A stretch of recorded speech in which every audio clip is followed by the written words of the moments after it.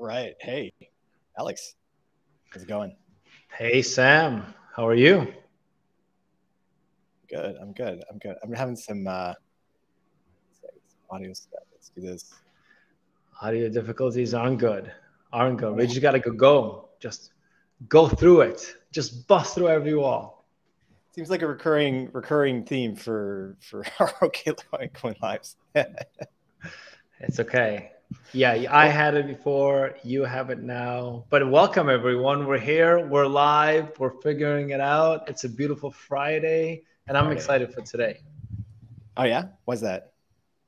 Well, you made fun of me. You and the rest is all a little alpha leak. You know, Sam and some of the coin people made fun of me before. They were like, "What's on your wall? What's on your wall? It's so corporate." That's what that is. That's my accounting degree. Do you know what I started my career as, Sam?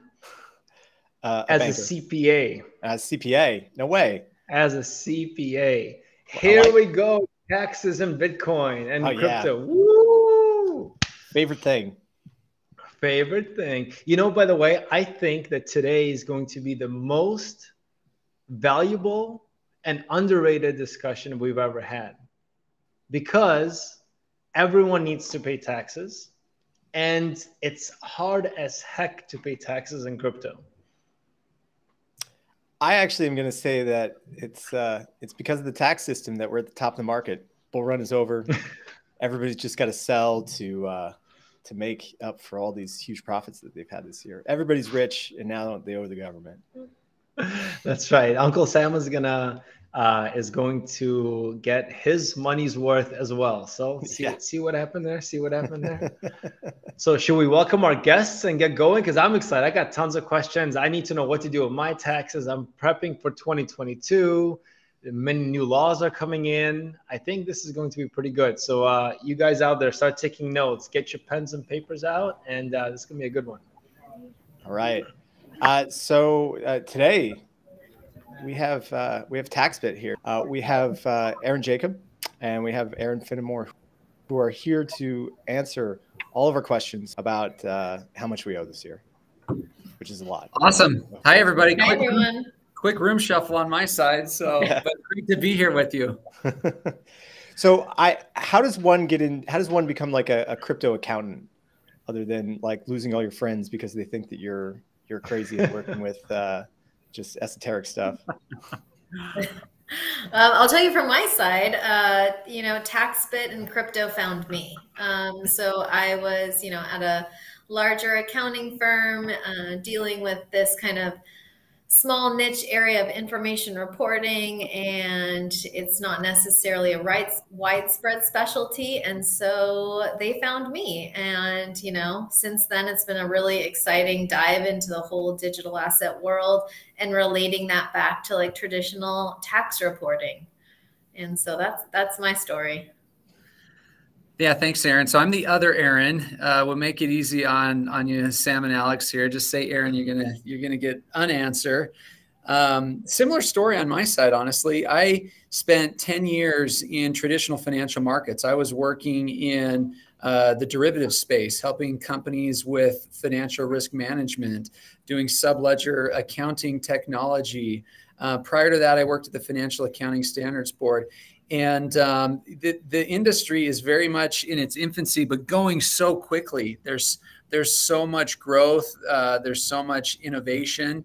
It's a really exciting thing to be a part of. And so having the infrastructure in place to support that innovation and growth and rapid adoption is really critical for the future of the industry and being able to continue to see that asset class go mainstream.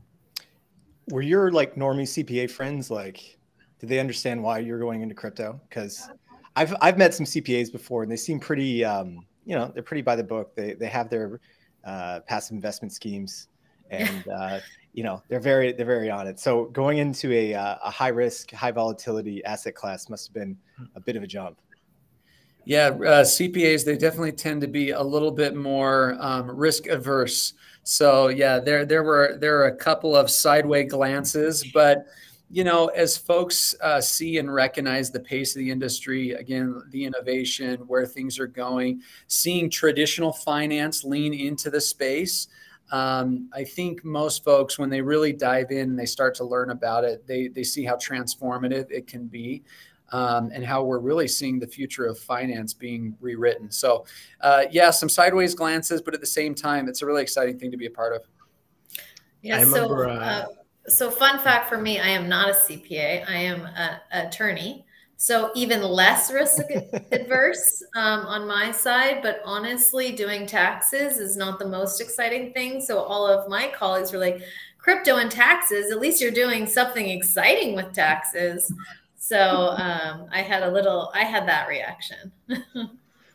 I remember when I was first coming in, and I had, a bunch of CPA friends, and I remember they would say, yeah, I pay my taxes always in the last day so I can maximize the investment income. And I was like, oh, wow, that's a great idea. You pay taxes on the 15th, on April 15th, and you maximize it. But what are you invested in this whole time? They don't want to prepay. They're like, yeah, well, bonds.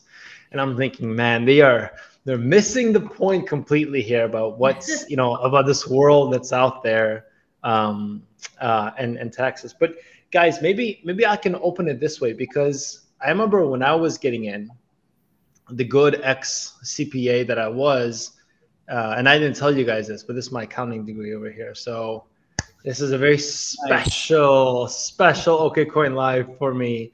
But look, getting into the space, I guess let's break this space down to 3 types of people. The new people that are getting in now, okay, that are just getting used to crypto. Actually 2 types. And the people that have gone in 2017, 2013, 2014.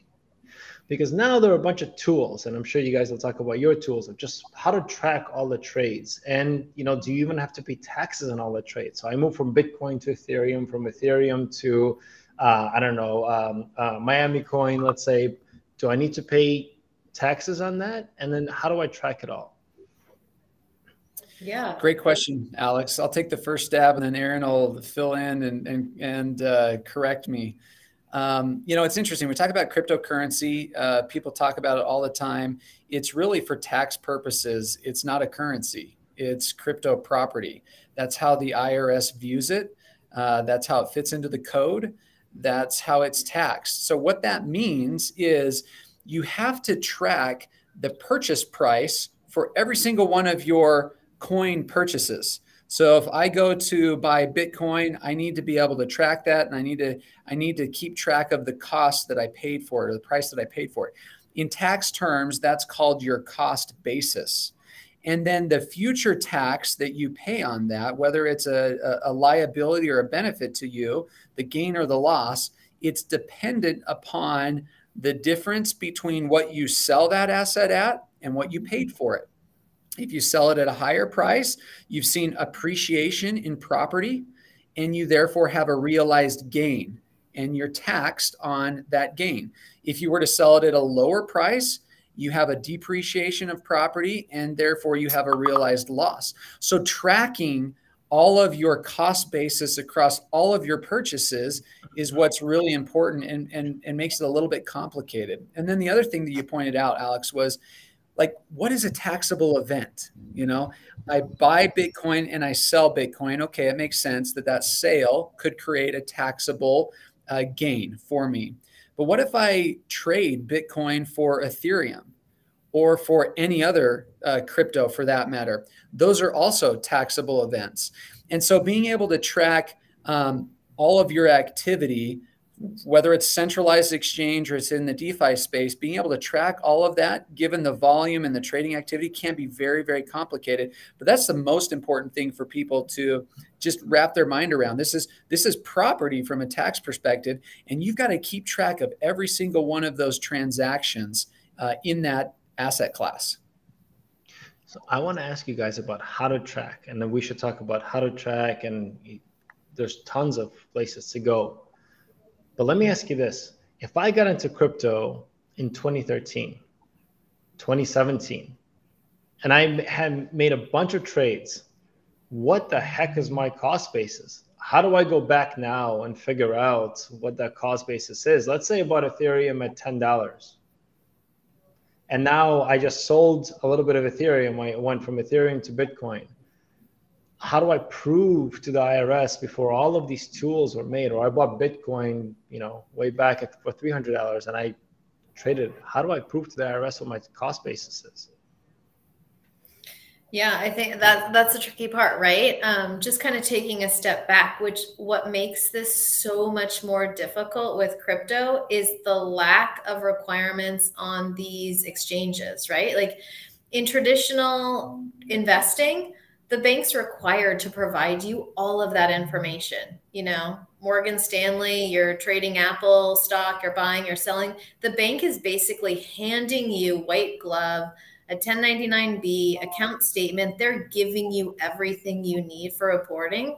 That's not yet required for crypto. And so that's why it's basically, someone asked me the exact question you asked, right? It's just, you know, it's honesty system, right? Honor system of making sure that you're personally tracking the purchase price, you're tracking, you know, the sale, and you're reporting up towards your Schedule D on the 1040, right? For all of your potential gain and loss.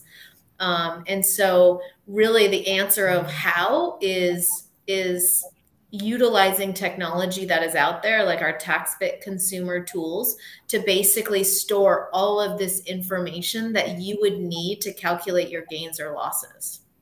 That's really the only way right now. I mean, certain exchanges, you know, they're definitely advancing in terms of the information they will provide you.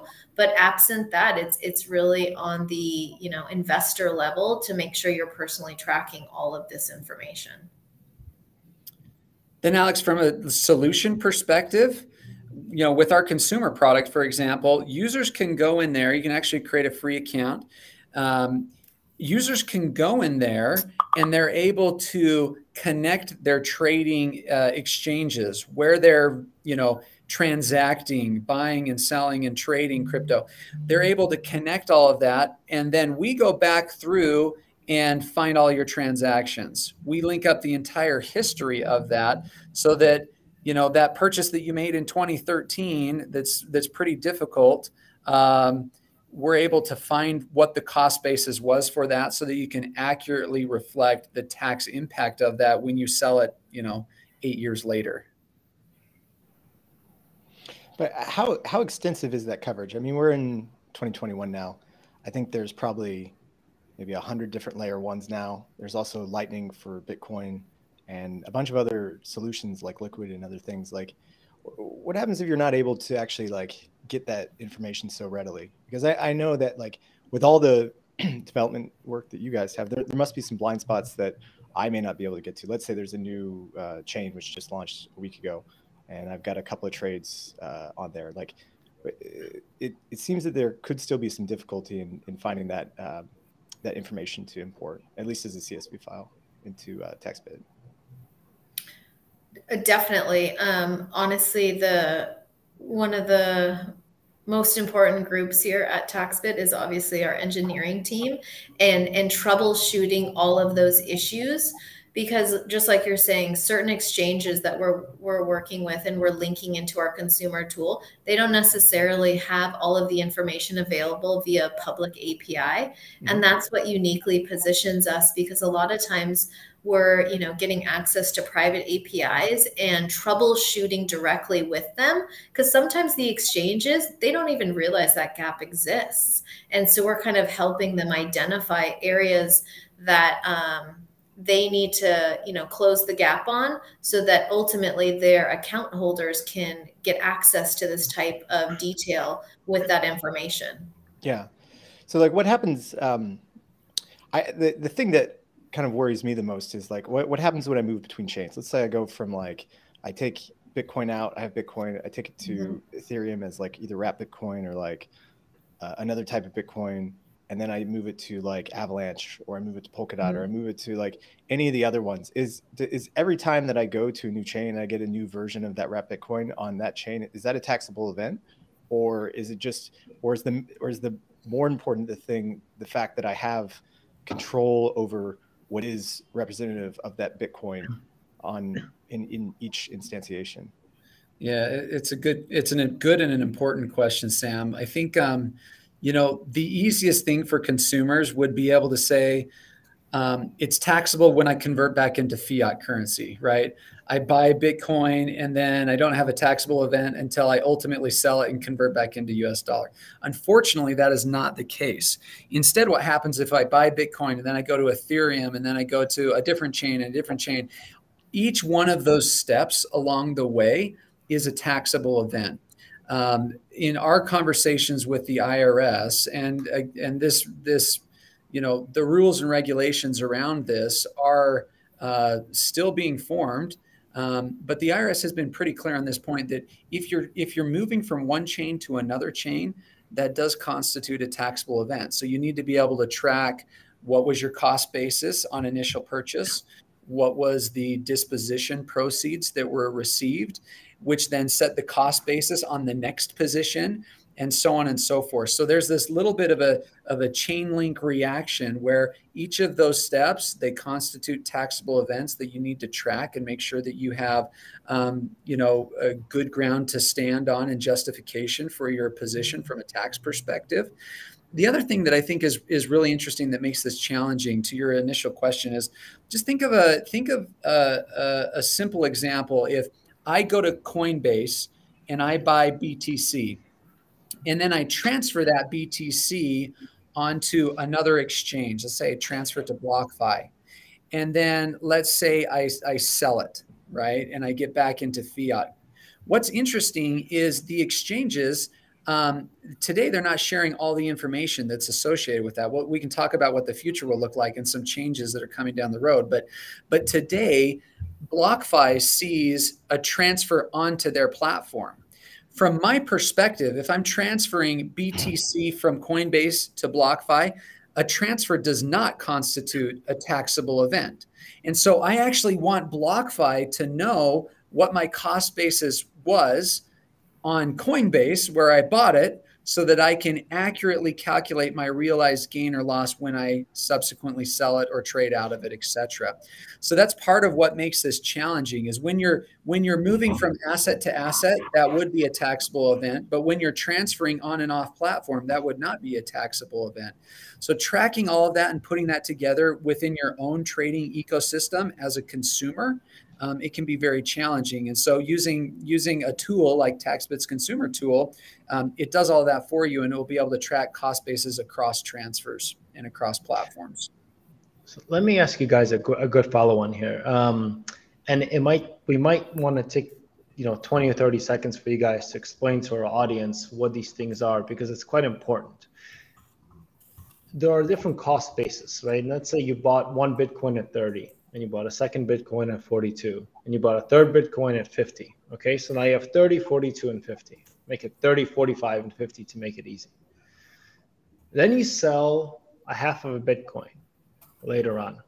Okay, traditionally now, there are three main different ways of constituting tax bases: LIFO, FIFO, and then you choose the lots. So when you do this on Fidelity, when you choose stocks, you can say, hey, I sold this exact share. Here you're selling Bitcoin, so you don't technically, it's kind of obfuscated which one of the three Bitcoin you sold. Or when you sell half of Bitcoin, does it come, part from the third one, part from the second one, part from the first one? Can you talk a little bit about the LIFO method and what that is, the FIFO method and what that is of tax basis? And then how can people choose lots and say, you know what, I'm actually selling the last one that I bought, or the one I bought, when the market went up to 65, I bought at 65, then it crashed to 30, I bought at 30, now I bought 52. So it's not the last one that I bought, it's the one I bought at 65. So I'm not capturing, when I'm selling, I'm not getting a taxable gain, right? I'm selling that old one where my basis is equal to the sales price, so I don't have any kind of gains. Can you talk a little bit about that? Because this, I think, is how people can optimize tax strategies. Yeah, so for sure. So we see generally three different methods, right? HIFO, LIFO, and FIFO. So FIFO is first in, first out. LIFO is last in, first out. And HIFO is highest in, first out, right? I cannot tell you how I would do this manually, but that's honestly the biggest perk of our consumer tool, because here's how you kind of manage this accounting or accounting method in our consumer tool. You have the option to set it. So a lot of exchanges are defaulting to, what are they? They're FIFO. defaulting to FIFO. Our tax optimizer defaults to HIFO, because from a tax optimization perspective, highest in, first out, obviously you're going to harvest your losses. And so you're not inflating your gains. And so that's really, honestly, like advice of how to manage this process. Utilize a tool that you basically set your accounting method, and then it will specifically select those lots for sale or for usage based on that selection.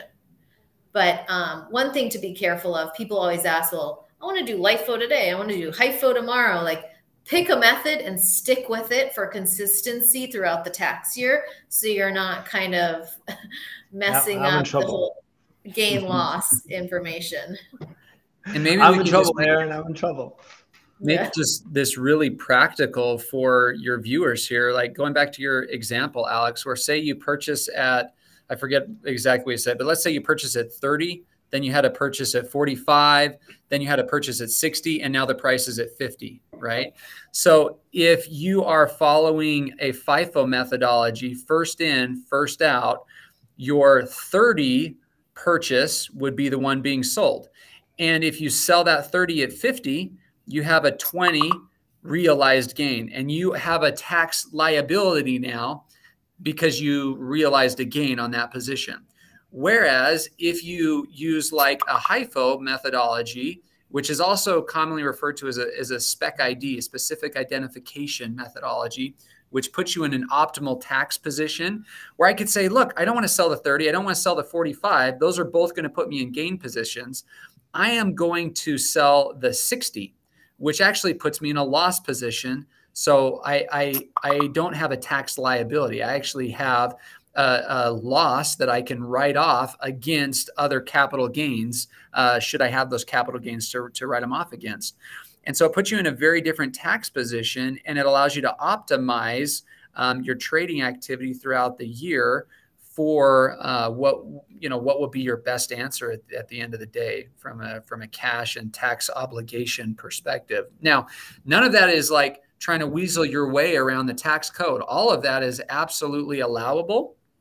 But the problem that people run into is it's awfully hard to track all of that stuff. Like, how do you know what lot you should sell unless you have verifiable transactional based activity to back it up? And you do need to support it. And should you be audited, you need to be able to back it up. So that's why using these tools becomes so critical. The volume of transactions can become very high. Tracking all of that is messy, and it gets detailed. But doing it is well worth the time and effort. And now the effort is very low when you're leveraging tools. It's well worth it because you can greatly improve your tax position. So I wanted to ask about another optimization strategy, which is the wash sale. So from what I know, the wash sale allows you to like sell an asset, and as long as you don't buy back for what I think it's like 30 days or something, there's some tax optimization that can happen there. So like, what's actually happening with wash sales? And I heard that they were changing the rules at the end of the year for them. Yeah, so I can take that one. So wash sale currently does not apply to cryptocurrency. So that's the biggest benefit right now. If I'm trading traditional equity, wash sale applies. You can buy a highly correlated stock, but you can't buy the same exact stock. That does not apply in cryptocurrency. I can sell Bitcoin right now and buy it back two minutes later. There are proposed regulations to basically apply those wash sale rules to cryptocurrency. They have not gone through yet, but it is definitely something that I think across the industry we are somewhat anticipating. But bringing it back to the TaxBit tools, what we do is we can basically kind of like circumvent the wash sale rules, where we give you a highly correlated asset so that you can purchase that asset as soon as you dispose of the other asset. So let's like say, you know, you sell ETH, we will show you the correlated other cryptocurrencies that you can immediately buy back. Well, I mean, is this, just real quick, is this now? Because now there are strategies of, let's say, let's give our audience an example. You buy Bitcoin at 60, okay? Yep. And Bitcoin falls to 30. You can sell, you say you have one Bitcoin, you can sell that one Bitcoin at 30, claim a $30,000 loss, buy it right back a second later at 30. You've readjusted your basis to 30. So when it goes up and you sell it, you'll pay tax. But that's legal. So that's tax harvesting, right? So someone in the chat asked about tax harvesting. That's exactly, and that's legal. It's absolutely fine. And I believe there is software that does it for you automatically.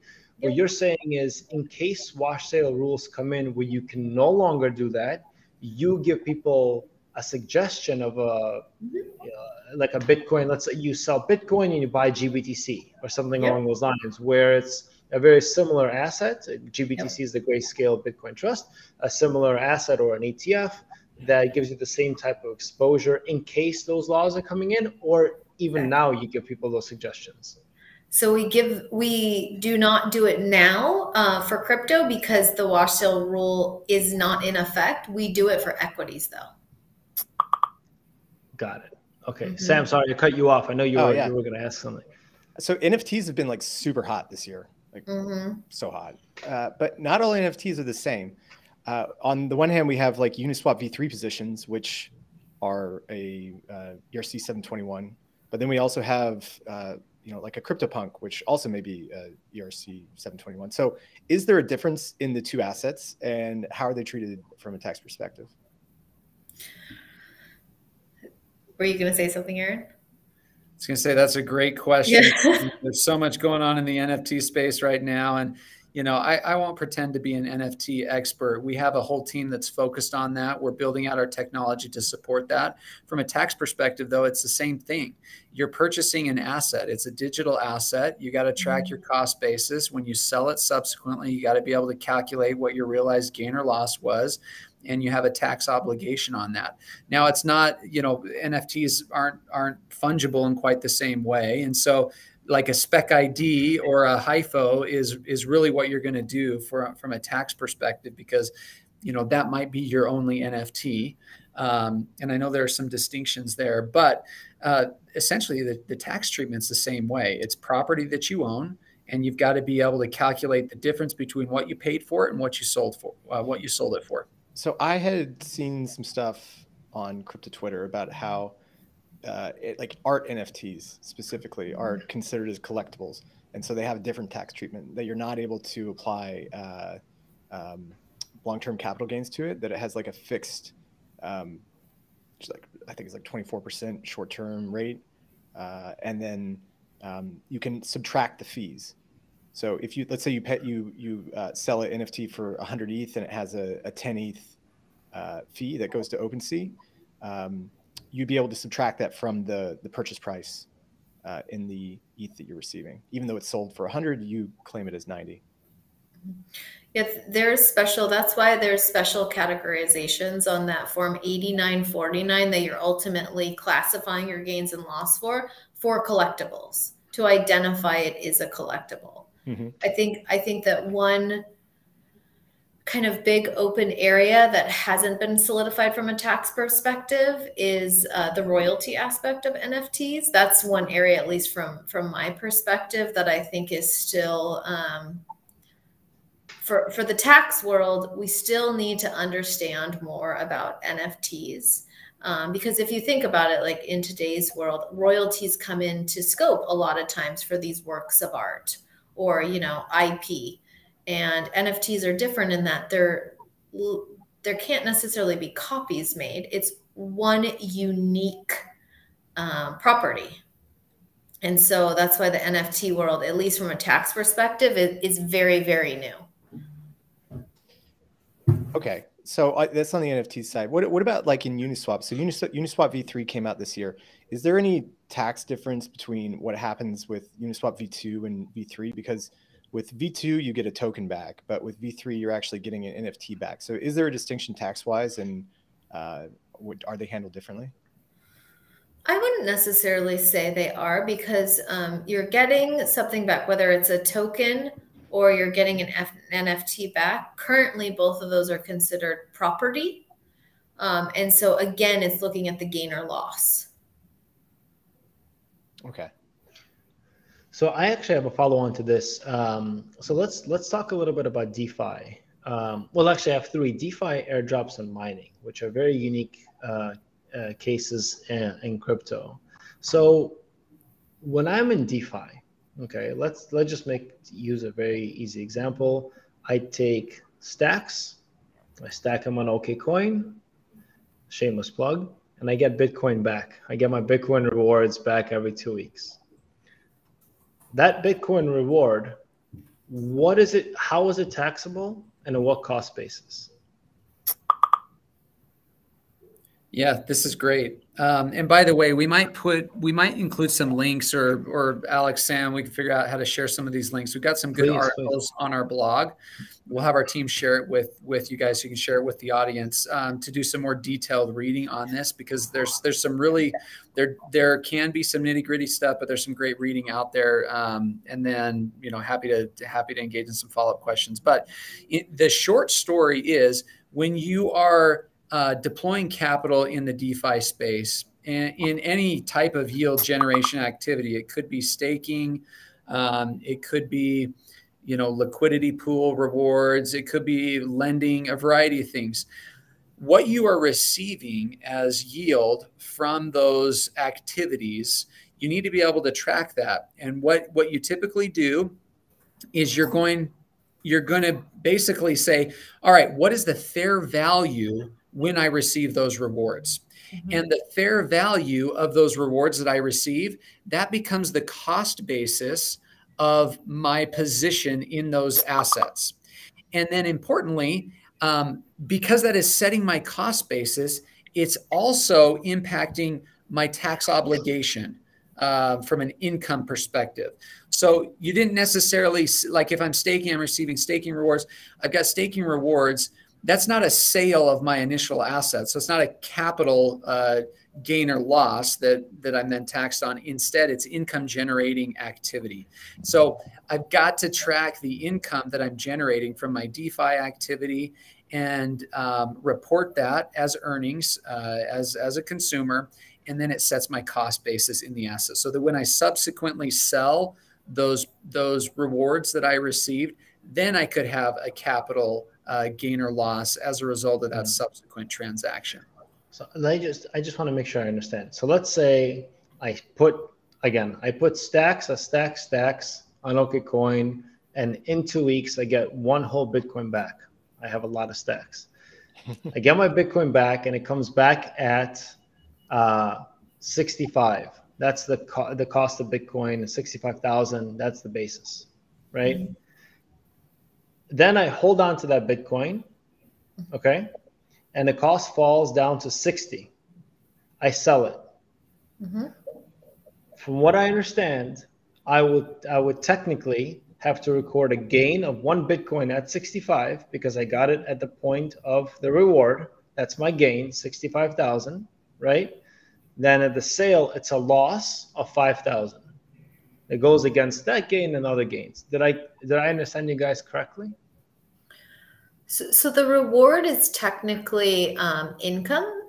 So if you're getting a reward, it's the income to you is the fair market value of that Bitcoin.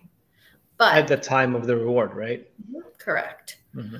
So and then conversely, so that's not necessarily gain or loss. That's just income. That would go on a separate section. So the income. However, when you get that Bitcoin, it sets your cost basis, right? So then if you ultimately sell at a loss, then you take that loss, which would then go to a different part of your personal tax return.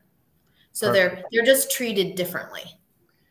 Perfect. And what's important from a tax rate perspective is ordinary income might be taxed at a different rate than your capital gains and losses are. So that's an important distinction for people to make. My capital gains and losses, I might be at a 15% rate, right? Max a 20% rate. Whereas my ordinary income rate might be much higher. depending on, what tax bracket you fall in, et cetera, et cetera. And so it's an important, a little bit of a nuance, but an important distinction to make. And that's why we allude to income versus and distinguishing between income and capital activity, capital gains and losses on subsequent sales. So just one more follow on, because I think it goes along the same lines. So let's say I'm mining now. Let's say I'm mining New York City coin. I mean, Miami coin. And from that mining, I get, I put in stacks and I get back New York City coin. And then is that the same? Do the same rules apply when I mine? Yeah, the mining I find that the mining is a little bit tricky, the way the IRS has kind of classified income generated from mining. So the IRS, not a lot's been issued, right? There's a lot of gray area. There's very little black and white. This is an area where the IRS, through the crypto FAQs, did address it. And they see mining as income to the, ultimate individual, or it could be a business, but they classify it if you're operating as a business. So mining income through a trade or business is like, well, what is that? I'm just doing it on the side for my personal benefit. Is that really a trade or business? Taking a super conservative view, I would say this mining income should be classified similar to like reward income, and that it's just general income. And what about transaction fees? Like right now, if I want to do a swap on Ethereum, it costs around $150. If I want to do some more complex transactions, it could be upwards of $400 or $500. So can I deduct that against my income somehow, or capital gains? 100%. You should track it so that you can use it to your advantage. So a real simple example is if I buy BTC and I am charged a fee for that transaction, I can add that fee to the cost basis of my coin. So what it's therefore doing is it's reducing a subsequent realized gain by the amount of the fee. So it is important to be able to track those fees, because it should reduce your subsequent tax liabilities. And what about airdrops? We had a pretty major one with ENS this week, and when do I actually claim? When do I claim the income from the airdrop? Is it when it's actually it hits my wallet, or is it when I sell it, or what is it? We should share another blog article. Yep. I think there was one that recently came out about airdrops specifically. But yeah, you hit the nail on the head, Sam. Basically, the fair value will set your cost basis, which will also set the, what you're obligated to pay taxes on. And then subsequently, when you sell, you'll compute a capital gain or loss based upon the change in value from when it was first received. So, and Aaron just posted this, so we'll get it posted up for everybody else. But yeah, that's the gist of it. So it's really important. The ENS thing was a big deal. We had some people in our office here who were part of that, and it's great. And they had some good things happen there. But don't forget the tax obligation part of that as well. But so could I like make a coin, set like the rate of the coin, or like the price of the coin, to like $1 trillion on Uniswap, and then send Alex that coin, and then is he liable? Don't send me that coin. Don't send me that coin. Is he liable for that taxable income, or what's going on there? Even though there may be like only $1 of liquidity in the rate that's actually being paid for that coin that I sent him, theoretically. I mean, does he actually owe $1 trillion? We will stop being friends. We will stop being friends. I think that goes to like, can you unilaterally set a fair market value to $1 trillion? There's definitely going to be some guidelines around that. That basically supposes that someone else would pay $1 trillion for that, and if that's not the case, then it's not valued at $1 trillion. So somebody's going to call your bluff on that one. So yeah, there's you don't have an ability to torpedo Alex's tax position and put him in a real tough spot. Just because, I mean, fair value is driven off of market third-party transactions rather than an arbitrary assignment of value, that's not backed up by real third-party transactions. So yeah, I wouldn't worry about that. But in the instance where you do receive assets that have actual value attributable to them, then you're obligated to recognize that as income. What if I don't want to? What if I don't want to receive? Sorry, my last one, Alex. What if I don't want to receive it? What if somebody like forks Bitcoin, and then like I have a fork from the previous version or something? Like, do I have to accept it? Do I like if I'm never going to? If it's me, nobody's tax rate is 100%. So you take it, you sell it, you pay your taxes. You're happy to pay it because you still got a spread on it. Yeah. Okay. All I know, guys, is that I need a raise because I clearly have $1 trillion tax liability. They just happened. So otherwise, I'm just bankrupt and I'm going to be in jail. But actually, this is an interesting point, right? This is an interesting point because I think many people miss this, and this is quite important because from a tax perspective, this is how you can easily get wrecked. You get an airdrop that you accept at a market rate of whatever. Let's say you got $100,000 airdrop. Okay. You accept it. You technically have to pay taxes on that $100,000. Let's say it then falls, right? And that's the only coin. It goes down to $1. It's a rug pull on the airdrop. You now owe taxes on something that's completely liquid. Now you can write off the losses, but it gets a little bit more complicated because one is income now, and the other one is it's a investment loss, right? Yeah. So can we talk about that for a second? Because everyone gets excited about airdrops, and they're all nice when everything is going up, but they can be deadly when things go down. And no one talks about this. So alpha leak for our audience, and this is why you guys have to turn to Aaron at TaxBit. But can we talk about this a little bit? This is quite dangerous, and it's a hidden part of crypto that people don't really understand. Yeah, I mean, to me, it's one of the assumed risks you're taking to a certain extent. And honestly, I personally don't know. I would think there'd have to be like some terms and conditions in all these exchanges, right, as to your ability to accept or reject an airdrop event, but I don't know that enough. But if you're in a DEX and you just have an offshore wallet or like a non-custodial exchange wallet, I have a MetaMask and I get ENS dropped, let's say, and then ENS goes down. But the point is that the airdrop, it's taxable as income to Aaron, to your point earlier, but then the loss is an investment loss, short-term capital loss, right? Which is taxed and treated very differently. And, you can write off against short-term capital gains, but not against income. And so then you can actually be in a negative position based on the airdrop that you get and what you accept. Yeah. So I think the reason that we had you both today is that, both Alex and I have been doing crypto for a while. And I think we both still have 2018 PTSD, where the January 1 marked the start of the bear market, and so I think that we're looking at this market saying, "Oh, we're up like 10x this year everywhere for everyone." There's going to be probably some selling happening in December, and who knows what's going to happen in January 2022. And so, like, what I'm doing out, I've got about until the end of November.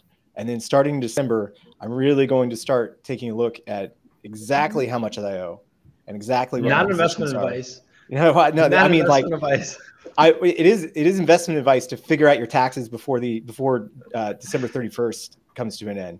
Because if something happens after December 31st, January 1 rolls over and all of a sudden markets go to zero, there's a tax liability. And unless you cash out or at least like move to like stables or do something, you could be in a position where you have a huge tax bill and you're not able to pay it anymore. Yeah. A couple of things that I would say there, Sam, is one, amen to what you're saying. There was a question that was asked earlier in the chat, and I don't know that we've formally addressed it, but the question was, do you have tax obligations on unrealized positions? And the answer to that is no. Now, that is obviously outside of the income generating activity that we've talked about, right? So there's a distinction between those two things. But then what you're saying, Sam, is, look, let's be strategic about taxes. And, you know, too often we wait until, you know, late March, early April to log into our TurboTax and put stuff together. And it's just too late to action on anything for the prior year to impact your taxes at that point in time, particularly when it comes to your crypto stuff. So yeah, I think it's a great idea to be strategic throughout the year. Use these types of tools. Go sign up for a TaxBit account. Use these tools that allow you to see in real time your tax position, to do tax loss harvesting where applicable, and to optimize that tax position before the following March or May, before the end of the year, when you can still action on it and be able to benefit from those actions. Yeah, I would just echo that. Real-time understanding of your gain and loss impact, especially if you're actively transacting in crypto. If you're just buying and holding, you know, it's a little, like me, it's a little less risky of the unknown. But if you're transacting, you're buying, you're selling, you're trading, you know, you utilize our tools so that you know your tax impact and you're not hit up with a massive tax bill at the end of the year. I will say, guys, our listeners, everyone's on here, is definitely buying and staking and stacking on our earn products. So that's for sure. And I mean, at least the people that I know, everyone is in some sort of stacks, earn, or other earn products. And so they are going to have these income returns. So everyone, be smart. How can people find you guys, Aaron and Aaron? How can they contact you so that, you know, people can enjoy the fruits of their hard-earned money and still make sure that they're obviously being legal and abiding by the IRS rules? Check out our website. Go to taxbit.com. Set up a free trial account. Link up your stuff. Check it out. We've got an awesome support team, so I'll give a shout out to our support team. If you have questions on loading up transactions, things like that, reach out to them. They're amazing. They really are. And they'll help you out. Hit us up on social media. We're really active on social media. And we've got some really exciting stuff coming up, support for NFTs. We'll talk about a bunch more of this stuff coming out. So we're excited for what's to follow. And yeah, feel free to hit us up on the website or social media. Yeah. I just put in the direct link to our TaxBit consumer. It'll take you directly to your free trial. You know, sign up, test it out. You can definitely reach us through the customer service, and yeah, we're happy to help. And I saw one last question: paying DeFi on taxes, or gains on DeFi transactions. Yes, like if you're transacting on DeFi, that's even more of an area where the onus is on you to track that and report it correctly. Well, amazing. Aaron, thank you so much for coming on. I still have a lot of questions, and so I'm probably, I probably need a CPA. I have I have TaxBit, and I have a bunch of other things that I use for my taxes, but apparently it's not enough. The services are great for auto tracking, but at a certain point, you should get a CPA like Alex and Aaron. Because at some point you're gonna run into the wall and you're gonna start losing your hair over it. And I need Aaron and Aaron. I'm not qualified enough. Like they're dropping knowledge on me that I thought it was one way. It's completely different. So definitely, I think reach out to TaxBit and okay, we may have to remove your we may have to remove your degree back there. Yeah. It's gonna have to come down. It's true. I'm faking it till I make it. Basically, this is not real. It's all it's not a real NFT. If it was an NFT, you know, it's not. Well, amazing. Great to meet you guys. Thanks for having us on. Thanks so much for having us. Yeah, thank you so much. Thank you both. Bye. All right.